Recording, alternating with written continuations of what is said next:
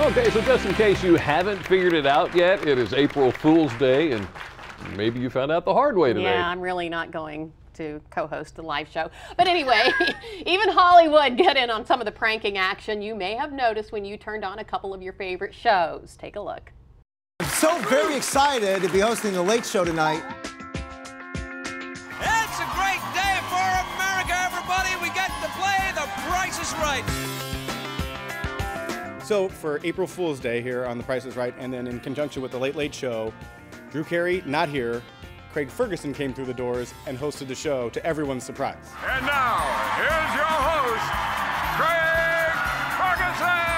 I think it was his idea, but you No, it was somebody in the else. Price is Right production office. They have meetings all the time about prizes and stuff, and they were trying to come up with ideas for the April Fool's show, and they know we're friends, so somebody came up with that idea. The Price is Right always has a huge blowout April Fool's Day. We always do something major. The problem is we always have to outdo ourselves, and we did. Craig Ferguson, come on down! He was great. He'd tell you something different if I wasn't here. That's what he's like. No, he's great. Honestly, it was really fun, genuine. He cared about the contestants. You know, he was really happy when they won. Isn't it a great feeling? It's really a great feeling. It's surprising. I was like, I'm not gonna care, but you really care. So you know when you host The Price is Right, it's physical. It's not just about running games. It's about absorbing hits. It's like being an NFL linebacker. What are these guys going to be bidding for? Drew's gonna do my show, yeah. He's gonna be great at it. Growing up, I always wanted to be a talk show host. Then something happened to me. Success. That's what's kind of worrying me. He's going to be so good at CBS. Is going to go, you know, we can just get rid of one of those guys and keep Drew, and you know, he can work here and then he can go upstairs and do the late night show. I've always had a lot of respect for Craig. Yeah, and me for Drew. And look at him, he's still working. They say he's from Cleveland, he lost the weight, and look at him and the thing, and you know, I'm sure, but Whatever. We've been friends for a long time. 1996, I came at work for Drew on the show. It's 18 years. In TV time, that's a long time. Yeah. Now the problem is, this is our greatest April Fool's moment, and I already, in the middle of this episode, went, how do we ever top this? Which is impossible. It looks like a lot of fun. Maybe next year for April Fools, we should switch places with Outdoors Delmarva. We could go fishing? Yeah! I'm liking this idea. This works well. Okay, so let's stay on the small screen for just a moment on a show that is not pulling any tricks on us. NCIS. Tonight, it's the conclusion of the two-part episode in Crescent City. After evidence points to a copycat serial killer, Gibbs and Pride hunt down leads in New Orleans, while the rest of the team hunt political connections in D.C. This afternoon, we go behind the scenes to hear from the cast. Gibbs, think you two know each other? Hello, my brother. I was intrigued by the idea that there was this little NCIS office in the real world that handled the New Orleans area and the whole Gulf Coast. The city has a huge personality. It's world-renowned. There's no place like it in the United States, maybe anywhere. You have someone leading that office who is a local. I play Dwayne Pride, who's nicknamed King. Sorry to interrupt, King, but we got a little bit of an issue. Did he just call his boss King, boss? He's a native New Orleanian. It has been there most of his life.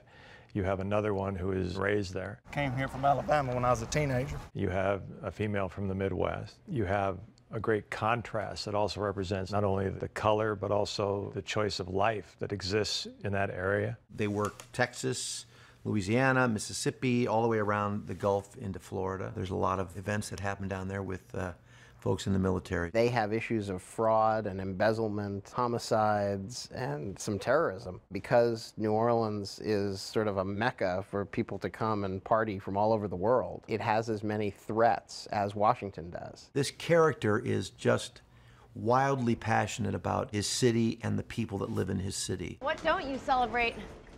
Not much. So he really kind of rocks and rolls, you know, with the city, with the people around him. It causes problems. It causes him to bump up against authority. My city, my way.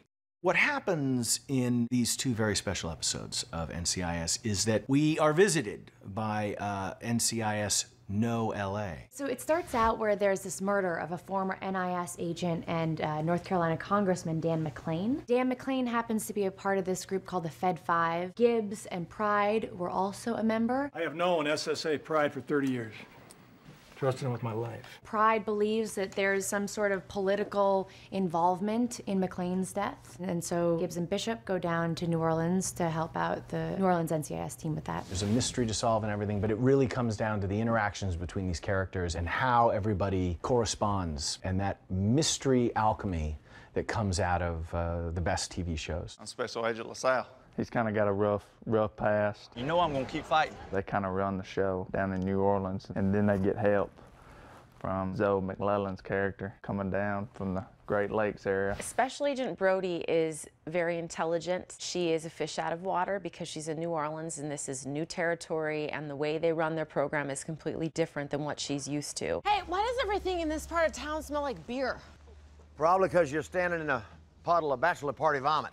Our doctor and our quirky medical examiner. Dr. Loretta Wade. Just look at her, she's kind of different. They just carried him out of here like an overstuffed sack of potatoes. She likes to dance because dealing with dead bodies all day, I wanted her to have something that was visceral and live. My hope is that NCIS New Orleans is a combination of fun and thrills with this musical backbone to it. Rich characters, and at the same time still provide the crimes that we deal with in NCIS on a weekly basis. Laissez le bon ton rouler. Let the good times roll. Now you can watch NCIS Crescent City Part 2 tonight, 8 o'clock, right here on WBOC. I know where you'll be. Yes, I will be. Thank you for watching Delmarva Live. Be sure to join us tomorrow. It made headline news when a pediatric surgeon drowned saving 2 boys from Lake Michigan. Now, his teenage daughter is trying to keep his memory alive. How she's also helping other kids cope after losing a parent. Becoming a parent is an exciting time, but there are important decisions that need to be made. We're going to learn about one decision that can even save your child's life. One organization that works to make sure that your child is healthy is the March of Dimes. Find out how simple it is for you to make a difference. And you've probably noticed a difference in price when it comes to what you're paying for pork. We'll learn what's to blame for the spike and what other food prices are on the rise and why. And you will take a hit on your wallet if you're scammed. Tax season has criminals getting very creative. We're going to take a look at the top tax scams and find out how you can avoid becoming a victim. And criminals will even go so far as to target man's best friend. No, trust me, you got to hear this story. Plus, celebrating 41 years of drama on The Young and the Restless. But they're celebrating more than just a milestone. Find out why the party's really popping. Now, if you missed any of today's information, just visit DelmarvaLife.com. Delmarva Life. Life at its best here on Delmarva. Now, don't go anywhere. WBOC News at 6 starts right now.